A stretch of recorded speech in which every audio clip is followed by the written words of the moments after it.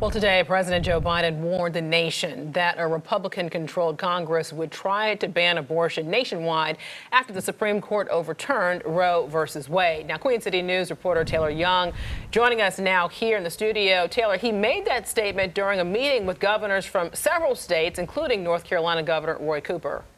Yeah, Alicia, the governor, who is the sitting chair of the Democratic Governors Association, says he's doing everything on the state level to protect reproductive rights, and now he's asking the president to do the exact same on the federal level. Your zip code should not determine your rights. In North Carolina, as abortion remains legal, Governor Roy Cooper says providers are seeing an uptick of patients crossing state borders for care. According to Planned Parenthood, clinics in North Carolina have scheduled 192 patients from out of state for next week alone. That means about 10,000 extra patients from out of state coming to North Carolina in the next year, mostly from states that have bans and tighter restrictions. And those, Mr. President, are just the numbers from Planned Parenthood.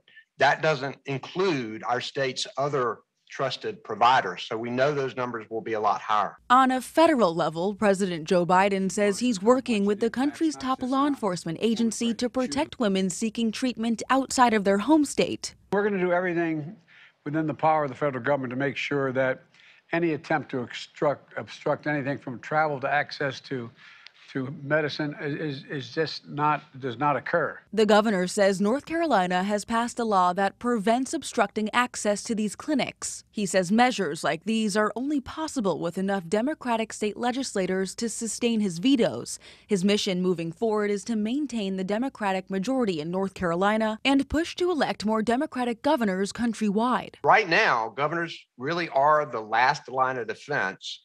And they're also the first chance at progress, which you're going to hear today, especially with this Supreme Court on such a destructive path.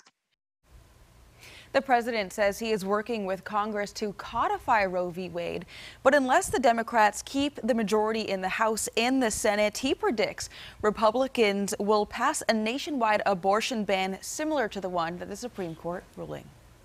All right, Taylor, thank you.